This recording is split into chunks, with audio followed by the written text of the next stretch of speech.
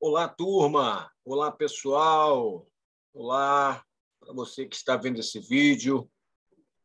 Uma ótima tarde aí de domingo. Quem vos fala aqui é o Carlos. Estamos aqui com mais uma análise de pregão para amanhã começarmos aí a semana bem.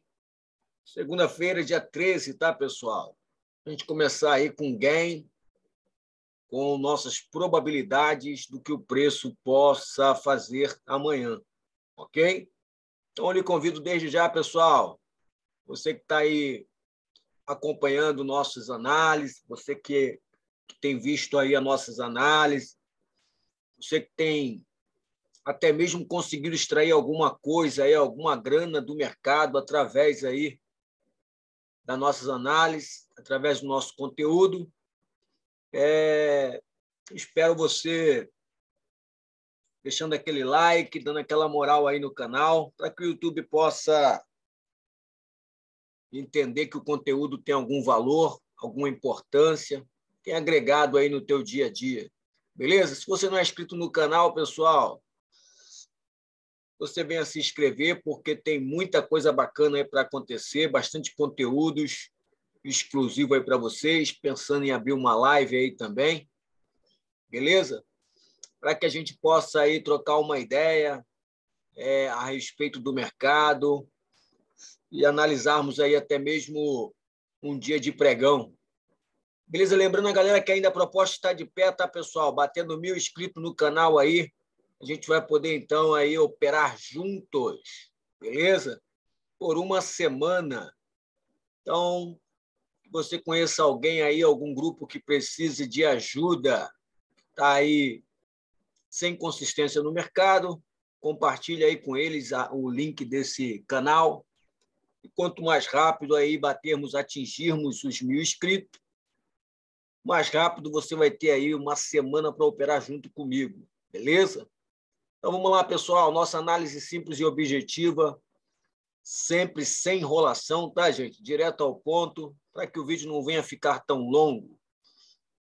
Então, recapitulando, nós operamos índice e dólar, tá, pessoal? Operamos o futuro, e para operarmos o futuro, precisamos analisar aí o passado, o gráfico do último pregão, para que assim venhamos, então, conseguir ter uma direção do que fazermos amanhã, na hora de tomarmos as nossas decisões, na hora dos nossos trades, tá bom? Então, nós estamos aqui no mini dólar, tempo macro diário, tá? Você vê que a última pernada aí do mercado foi essa de alta, tá, gente? Buscando 50% do movimento da pernada anterior, tá? Então, região de pullback. Então, ele conseguiu atingir aqui os 50%, que é onde está essa setinha aqui, ó. Ele conseguiu atingir os 50%, e agora o preço tem que continuar dando aí a continuidade ao movimento, volume todo comprador, tá, pessoal? Ó, barras compradora, barras verdes, passou dos 50, então o preço agora vai tentar buscar aí regiões de topo, ok? Se for um rompimento falso, amanhã ele tem que abrir, então, caindo novamente para baixo dos 50, no rompimento falso, ok? Então, a probabilidade aqui é que ele venha buscar agora essa região aqui desta vela 18, ok? Para que ele possa depois fazer o reteste novamente aqui no 50 e continuar subindo. Agora, se amanhã, segunda-feira, dia 13, ele não conseguir passar desta vela para cima, ele volta, então, aqui para baixo dos 50. E ele vai dizer se ele vem fazer 50% desta subida ou simplesmente venha testar o fundo novamente. Beleza? Vamos para o tempo gráfico de 2 minutos, tá, pessoal? Que é o tempo gráfico que nós trabalhamos. Lembrando que essas marcações que eu tenho no diário, eu não faço nada no diário, eu faço tudo aqui, ó, no 2 minutos, tá bom? No diário eu somente analiso. Ok? Talvez você possa ver algumas coisas nesta tela, tá, pessoal? Algumas linhas, essa linha vermelha, linha verde, linha amarela. Beleza? Isso aí é um setup aí que a gente está estudando e analisando aí para ajudar um aluno, beleza? E normalmente a gente trabalha com price action, tá? Leitura do preço, entendendo aí o movimento e a dinâmica do preço, nada mais, beleza? Agora, se você usa aí alguns indicadores, média móvel, VWAP, tranquilo, pessoal, tranquilo. Se tem trago resultado para você, se tem dado certo para você, continue. E lembre que na hora de tomar a decisão é bom você ter uma confluência aí de pelo menos 2 ou 3 indicadores te dando mais ou menos aí a direção do que fazer e assim você possa, então, tomar a sua iniciativa de clicar e poder aí surfar a onda daquilo que você estudou. Show? Então, vamos lá no tempo de 2 minutos no mini dólar. Você vê aí, eu deixei desenhado aqui uma espécie de uma bandeira, tá, pessoal? Eu marquei a mínima deste gráfico, botei esse suporte aqui com a linha vermelha e coloquei aqui na máxima deste gráfico, aqui na máxima, eu vou colocar uma linha verde para ser agora resistência. Então, entre máxima e mínima, existe uma região de 50%. Para mim saber, gente, as regiões eu uso FIBO, ok? FIBO, região de 50%, ok? Então, eu já sei que eu tenho uma máxima, tenho uma mínima e tenho aqui a região de 50%. O preço, nesse momento, está acima dos 50% e abaixo da minha máxima. Então, nessa região, eu posso sim colocar uma LT aqui subindo, tá, pessoal? Vou dar um zoom aqui para ficar melhor. Eu posso colocar aqui uma LT aqui subindo da minha mínima, passando nesses fundos todos aqui, ó. Posso colocar aqui no penúltimo candle, para me ter uma base que aqui eu tenho uma LT. Eu posso imaginar aqui um mastro da mínima até a máxima, candle 74, um mastro. Eu tenho esta pequena acumulação caindo, tá, gente? Lentamente, vindo buscar aqui essa região. Possa ser que o preço venha tentar fazer, então, este movimento para buscar de novo o topo, beleza? Agora, se o preço, segunda-feira, dia 13 de junho de 2022, se o preço não quiser ir para cima, como a gente viu no diário, ele já está no 50%. Se ele quiser continuar para cima, ele vai ter que passar dessa linha verde. Então, vamos para nossas probabilidades, pessoal. Lembrando a você que é análise, tá, gente? Análise price action. Aqui não é nada para você fazer de cal amanhã. Ah, porque o Carlos falou para comprar, o Carlos falou para vender. Não, isso aqui são probabilidades do que o preço possa fazer amanhã, dentro daquilo que você já estudou, dentro daquilo que você analisou. Se estiver batendo com esta análise, ou se essa análise está aí agregando em algum tipo de conhecimento para somar no seu, beleza, tá, pessoal? Então, vamos para nossas probabilidades. Que eu tenho o costume de dizer que o simples funciona, mas, claro, se você tiver aí já um método, se você já tem aí um operacional que tem dado certo, continue, foca nele, beleza? Então, eu coloquei aqui, ó, esse canalzinho descendo e no finalzinho aqui, esse canalzinho, você vê aqui no candle 240 saindo fora do canal, voltando para retestar e ficou por aqui nessa região. Então, probabilidade é que ele faça esse movimento aqui, o mesmo do mastro, ok? O mesmo movimento do mastro possa ser que ele faça amanhã, segunda-feira, duplicando o movimento. Beleza? Tranquilo? Show! Agora vamos para nossas probabilidades no mini dólar. Se o preço amanhã, deixa eu dar um zoom, se o preço amanhã abrir dando continuidade a este movimento, você sabe que ele vai vir testar o topo, ok? antes do topo, existe topinhos aqui, ó, 1, 2, beleza? Então, tudo você pode traçar linha e imaginar como resistência, ok? Ó, como resistência. Então, quando o preço bater aqui nessa região, ele sente, volta, faz pullback, para voltar estourando, testando o topo. Passou do topo, pessoal. Passou do topo, vai esperar ele voltar para retestar. O melhor ponto você compra, porque ele vai buscar, então, novos alvos, novos topos para cima. Beleza? Tranquilo? Show de bola. Então, recapitulando, se ele der continuidade a este movimento, você sabe que ele vem buscar o topo. Primeiro pullback que ele fizer, ele vai te dar a oportunidade de fazer, então, aí, uma entradinha. Se você tem certeza, se o seu indicador que você usa está dando aí, tá dando a confluência, dizendo que vai dar compra, você compra. Se estiver dando venda, você vende, sem medo de errar, pessoal. Beleza? Acima da máxima, só compra. Agora, se o preço já abrir aqui na máxima, na parte de baixo da linha verde, vou apagar um pouquinho aqui esses riscos, tá, pessoal? Para você entender melhor.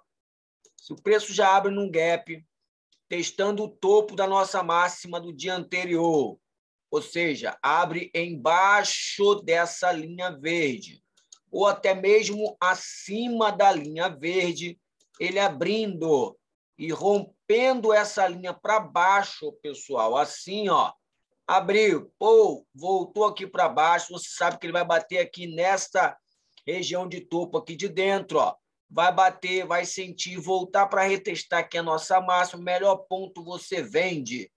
Stop curto, porque o preço vai vir buscar essa LT, fechar gap e buscar os 50. Essa vai ser a intenção do preço, ok?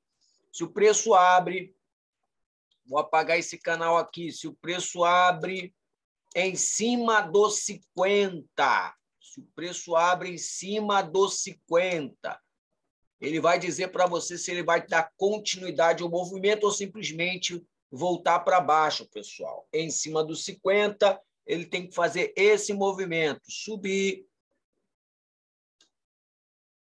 não renovar esse topinho aqui da última vela, deixar um topo mais baixo, para depois voltar para baixo, ok? Esse seria o movimento, ou até menor. Vou desenhar melhor aqui para você, ó. Se ele abre em cima dos 50, ele vem mais ou menos até aqui, mais ou menos nessa região, para fazer este movimento, tá, pessoal? Esse movimento. Aí você vai imaginar ele fazendo essa letra N, ok? Gap, ele abre em cima dos 50, vem até os 50 desse gap e aqui ele cai. Volta para retestar os 50, melhor ponto você vende. Stop curto, ou buscando novos fundos. Essa é a nossa análise aí do mini dólar. E se ele abre num gapaço lá embaixo, na minha mínima, aí eu sei que ele vai vir buscar os 50. Vou esperar ele fazer um pullback, uma correção, e simplesmente, ó, buscar os 50. Tranquilo? Perdeu a mínima, você já sabe. Tira o pé do chão, que ele vai buscar fundos. Aí você vai olhando para trás. Pessoal, probabilidade para amanhã, beleza? Vamos para o índice. Mini índice no diário. Não uso marcações nenhuma, tá, pessoal? Essas linhas aí, como eu falei, é só para fazer um estudo aqui para um aluno, ok? Então, vamos lá. Gráfico limpo. Você vê aí que o preço veio nos 50%, da pernada maior, fez o pullback, voltando agora a testar o fundo. No mini índice, o preço voltando para testar o fundo.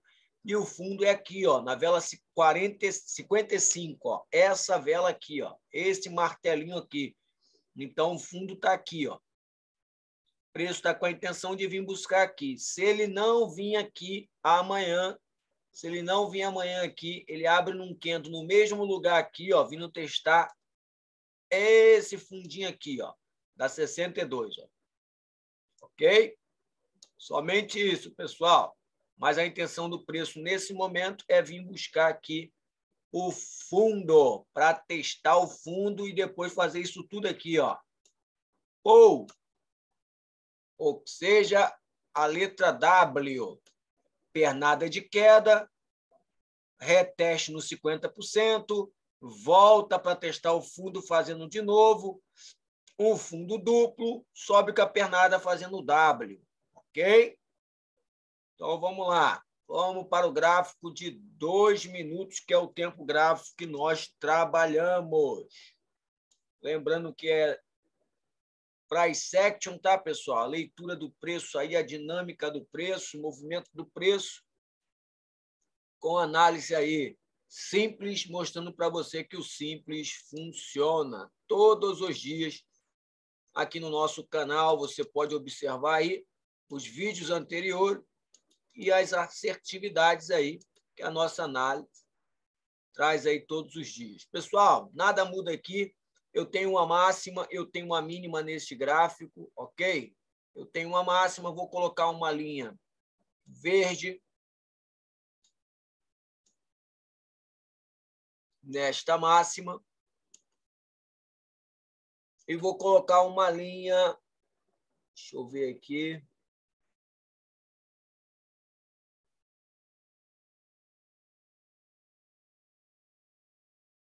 e vou colocar uma linha vermelha, tá, pessoal? A linha vermelha no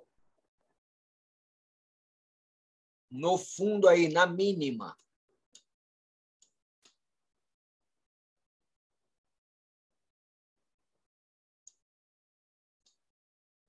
Já está aqui, e a região de 50%, tá, pessoal? Região de 50%, eu coloco aqui uma seta grande aqui, grossa, ó, amarela, para mim fazer.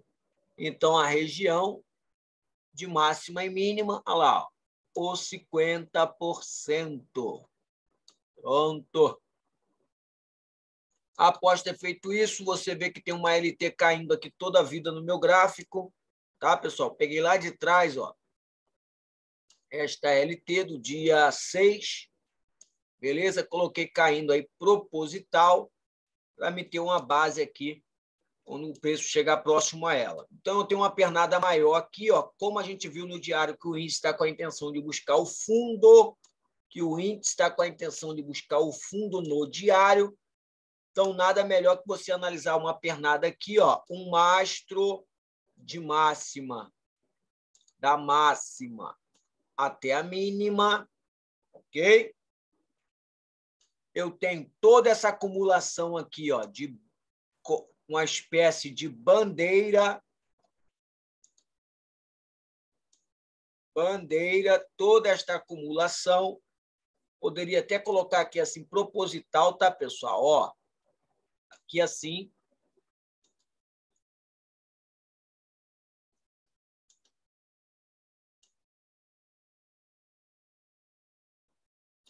E pegar esse mesmo mastro aqui da máxima e mínimo, ó, e trazer para este movimento, tá, pessoal? Que a intenção do preço é chegar aqui, ó, no fundo do diário, lembra? Então, ele repete o mesmo movimento, ó. Então, vamos lá para nossas probabilidades, pessoal, para amanhã, segunda-feira, dia 13. Se o preço der continuidade a essa queda, ele vem testar aqui a nossa mínima. Perdeu a mínima. Se ele perdeu a mínima, vou desenhar um pouquinho mais para cá. Ó. Se ele perdeu essa mínima aqui, você vai esperar ele voltar próximo a ela.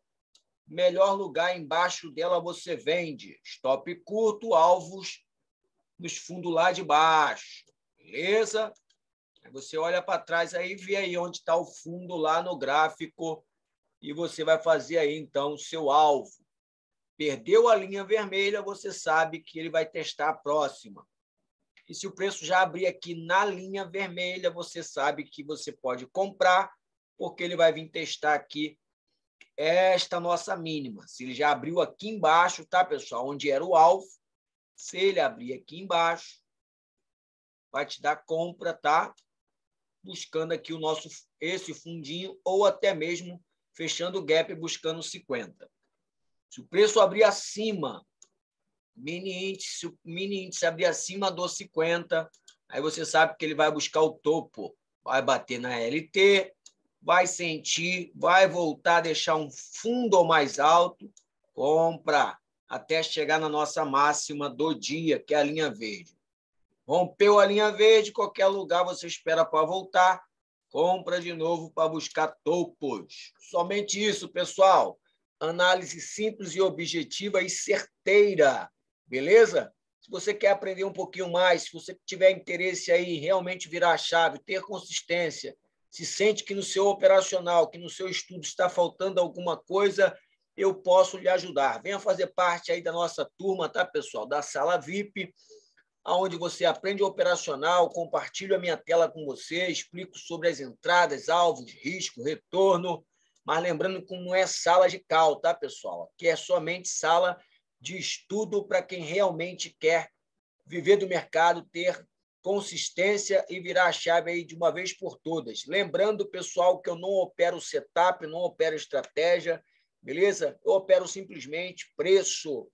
Então, você vai aprender justamente a fazer o que eu faço todos os dias. Beleza, pessoal?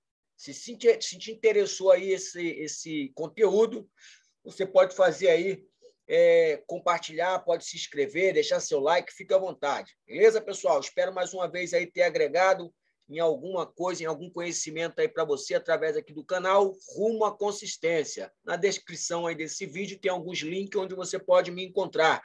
No grupo do Telegram, grupo aberto, tem um grupo do WhatsApp também, tem o Instagram, beleza, pessoal? Fica à vontade aí, será muito bem-vindo aí a fazer parte aí da nossa turma, tanto aberta quanto fechada. Show? Que amanhã, segunda-feira, possa ser um dia de bênção e uma chuva de gain para vocês. Fiquem com Deus!